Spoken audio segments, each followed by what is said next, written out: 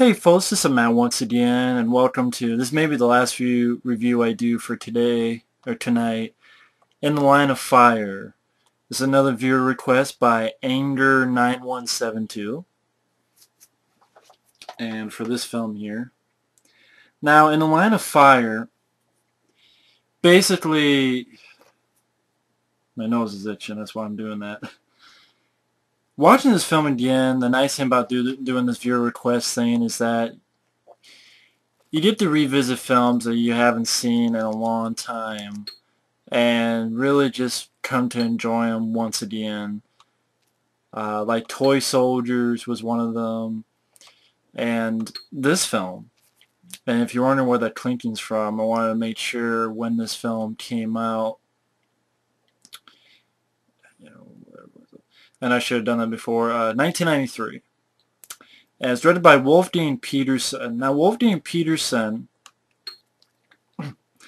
lately, I think he's doing something now. And before that was Poseidon, which I don't really remember liking Poseidon too much. I don't remember being the biggest fan of Poseidon. Maybe it's one of those films I have to see again, but I just don't remember being the biggest fan of Poseidon. Then Troy, which I haven't seen. But in the 90s, even in the 80s, he did Never Ending Story, he did Enemy Mine, and then in the 90s, he made a few films I enjoyed, like Air Force One, which is also on there. Outbreak with Dustin Hoffman, love Outbreak, and this one. And this one, watching it again, just again, makes me see how really quality filmmaking can make such an enjoyable experience. Even though this is over 2 hours long, it's still a very solid thriller, drama/thriller. Clint Eastwood works with the Secret Service. He was there when Kennedy was shot, but he wasn't able to save him, so he kind of has lived with the guilt of that failure. And you really feel sorry for Clint Eastwood's character. And basically he lives by himself, has his new partner, which is Dylan McDermott. In the beginning, they deal with this thing with counterfeiters, which is, I guess that is a thing that Secret Service agents do. They do some undercover work.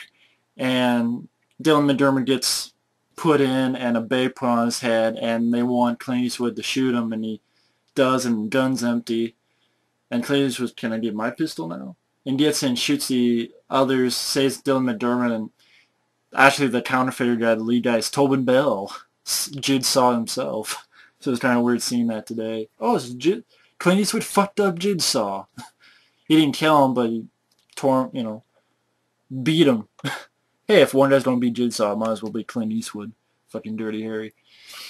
But basically, they go on this sort of routine where they get people who are maybe wackos or have threats for the president's life. So this landlady saw all these clips of assassinations and JFK and stuff like that. She called police and contacted Secret Service, and they get like a lot of death threats for the president per year, so they got to visit every single one as part of their job description. So Clint Eastwood looks at that, and then he comes back with Dylan McDermott, and all the photos are gone except one. And it's one of Clint Eastwood from back in that day in 1963. By the Texas Book Depository. And John Malkovich starts calling Clint Eastwood and starts having this sort of mind game, cat and mouse. And both Clint Eastwood and John Malkovich, which I guess reading up on, they actually wanted Robert De Niro to play the John Malkovich role. But he was doing that film, A Bronx Tale, which I haven't seen, but he was busy doing that, so he couldn't do it. Now, I love John Malkovich. He did an excellent job in this film. But I couldn't help but think, man, Clint Eastwood versus Robert De Niro. I would love to have seen that. Definitely at least a curiosity piece. Again, John Malkovich did a great job, but it would have been awesome to see Robert De Niro in 1993. That wasn't too far away from Cape Fear, so, that would have been interesting. Did around this time, didn't he do The Fan? I think it was a few years later he did The Fan. I don't know, but it would have been interesting. But John Malkovich pulls it off. He's very creepy. I think this is John Malkovich's best performance. Very creepy, just very evil bad guy, but also very smart.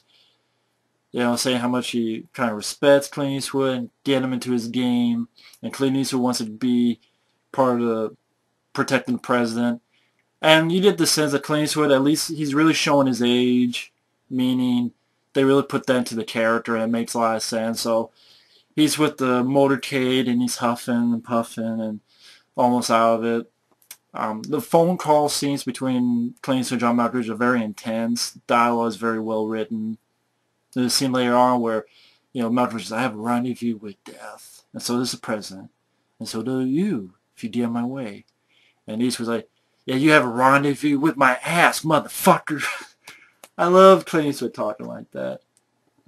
And you get some fun. What's nice about this film, it balances a lot of things out. Balances a little bit of action. Definitely not action-packed. You know, don't go expecting a Dirty Harry film. But you also have a little bit of romance with him and Rene Russo, who's another Secret Service agent. And I'm a fan of Rene Russo. I liked her in Outbreak and Lethal Weapon 3 in this film. And they play off each other very well. Like they're having ice cream by the Lincoln Memorial, and she walks, and Clint Eastwood's like, if she turns around, like, she's into me.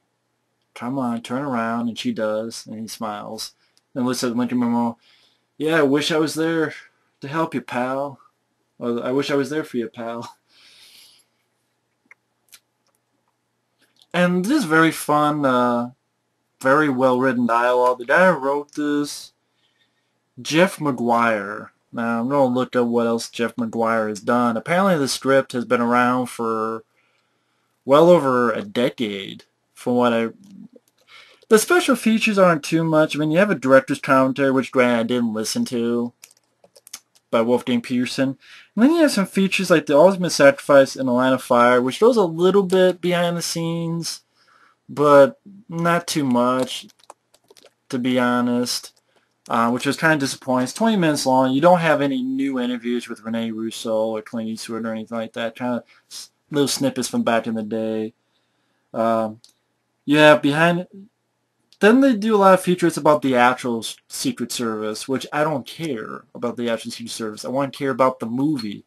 Kind of reminds me of The Running Man, where you want to know more about the movie, but they kind of more on, oh, the actual blah, blah, blah. Like, I don't care. I forget, I want to mention a great score, by the way, by Ennio Morricone. I'm like, oh shit, he did the score to this. It was kind of cool, you know, Ennio Morricone, Clint Eastwood, you know, the good, the bad, and the ugly, that type of stuff. And him do another Clint Eastwood film. Good score. Jeff McGuire, he did the script Victory, also known as Escape to Victory, Sylvester Stallone.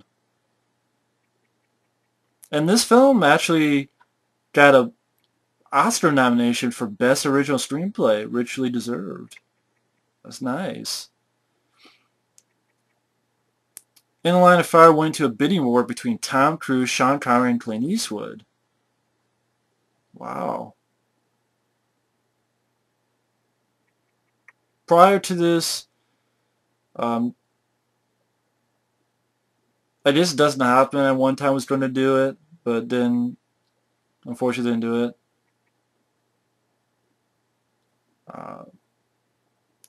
Says Dustin Hoffman added the hero's guilt over failing to save JFK when he had the script. Tom Cruise's people demanded this be deleted because a 28-year-old hero would not be around for JFK. If it was Tom Cruise, like, I guess it really got from Tom Cruise to Clint Eastwood. I'm glad Clint Eastwood did it, because if Tom Cruise, it wouldn't have that sense of depth and the drama, which I'm into it when it really hooks me with the lead actor, Clint Eastwood, doing an awesome job, solid supporting cast, very intense villain. I get hooked with it. And the fact that you also have, you know, John Malkovich sort of goading him saying, you know, would you have taken the bullet, you know? Would you have done it, you know, if you had the chance? So you have these mind games, and you have certain moments where There's a scene where Eastwood has the flu and he thinks he hears a shot, but it was actually a balloon blowing up. Um, I probably won't go too in depth in the, well, probably too late. Definitely check out the film though. It's really solid. Again, you have some fun scenes like the almost sex scene, like in the Rene Russo and Clint Eastwood. They're taking off their guns and handcuffs and stuff, and they're on the bed, and Rene Russo gets a phone call, and she has to leave, and Clint Eastwood goes back, and then he goes, I gotta put all this shit back on. God damn it. I thought that was really funny. So you did some fun humor, but also did some serious drama, like when Dylan McDermott and Clint Eastwood are chasing John Malkovich at one point, and Clint Eastwood tries to jump from one building to another and doesn't succeed, and John Malkovich tries to take my hand or you'll die. Takes his hand, Clint Eastwood puts a gun, and he goes, well, you don't shoot me? And then actually does that, so he puts his mouth in the gun, because he knows that Eastwood won't shoot him. And ultimately helps Clint Eastwood aside, but then Dylan McDermott has a gun on him, and Dylan McDermott gets killed, so Eastwood's partner gets killed. I think that's the thing, the villain has a little bit, he wants to play this game, and these are really interesting villains. They're very evil, like when he's assuming an identity and working with the savings bank with this girl, he kind of has a follow-up. Like, he kind of messes up a little bit, so he follows the woman home, and there's another woman there. And he kills them and just breaks both their necks. Ew, you know, it's not gory, but just the sound effects and just these nice women just boom, boom, breaks both their necks. There's another scene where he actually made a plastic gun, like a zip gun, and he's using it, and hunters come back, oh, what's that? He said, what are you going to use this for? To kill the president. And they're like, and why you don't do that, mister? And I think John Malkovich says, and why'd you shoot that bird, asshole? Takes the gun, boom, shoots them both, and ooh, this is really hardcore, cold-blooded. Just really solid stuff. And you actually get some other actors. You got, like I said, Tolan Bell. John Hurd is in a small role as this professor guy who was in the, I think he was in the Models, and it's one of the guys they have to talk to sort of find the identity of John Malkovich's character. And there's also, I want to get the guy's name, I can't believe I forgot it off the top of my head because I'm an idiot. You find out that John Malkovich's character was, at one time, used to work for the CIA as an assassin. That's what they call a wet boy. That was their name for it, but he was an assassin. And the CIA guy, I can't believe I forgot his fucking name, God.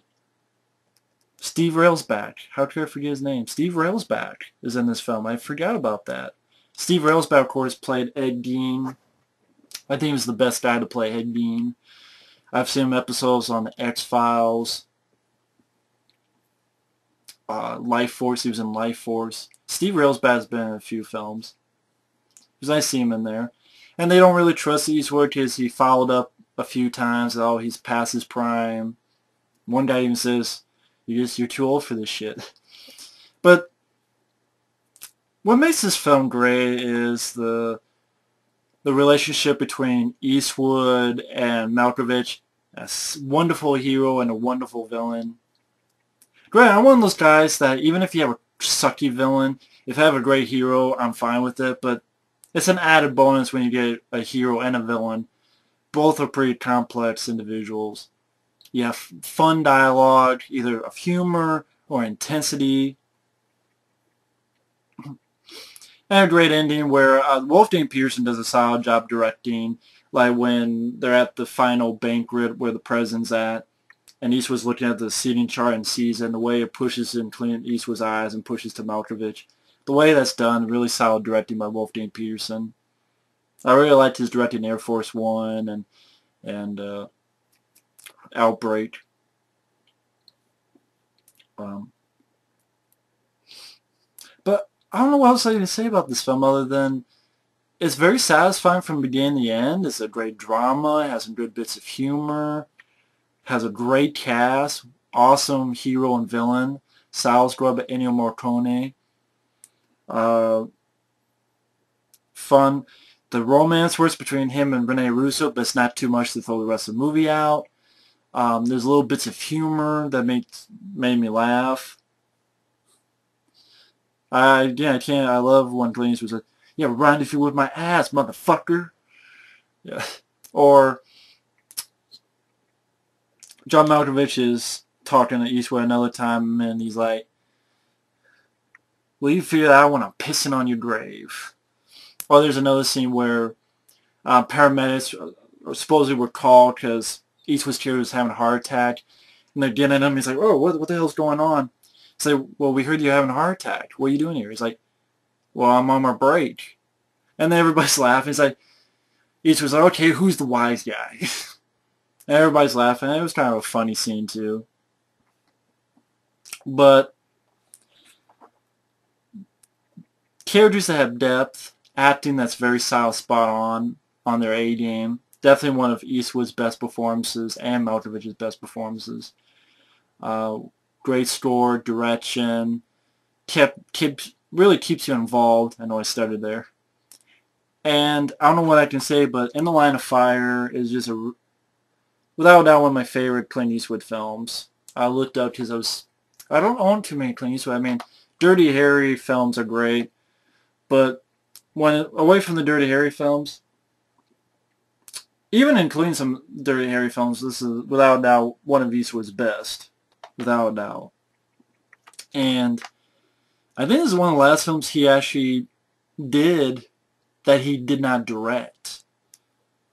Because I think all the other films after this, he directed himself. Like, I think Absolute Power, Bloodworth, Space Cowboys, Gran Torino, stuff like that. But, which is kind of weird, because really, this is the best film he's done.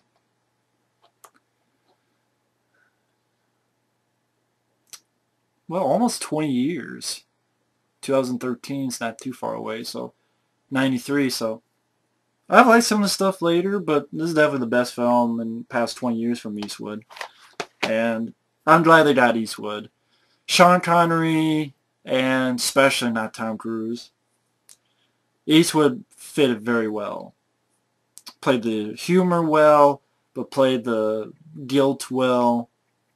Satisfying finale. Just great fucking movie. If you haven't seen it in a while, definitely check In the Line of Fire out again. Special features, I don't know. I do like the teaser, which I guess looking up, I guess preview audiences really hated it. But it's like a clock that's like 1963, and it's like a phone call between Eastwood and Malkovich, and as the clock ticks, the 6 turns to a 9, so it's 1993. And it's like you don't want to be responsible for another death of a president again. And Clint Eastwood like gets a gun and looks at the camera. Well, that's not going to happen. I guess maybe if people thought it was too cheesy or stuff, but it was kind of nice seeing that little nostalgia. You can actually find it on YouTube. But, solid movie. I know I just hit myself in the head. It was so good! I want to see it again. Mesmerize it. But it's pretty late. Maybe that's why I'm a little bit goofy. But either way, thanks for watching, and take care. Later.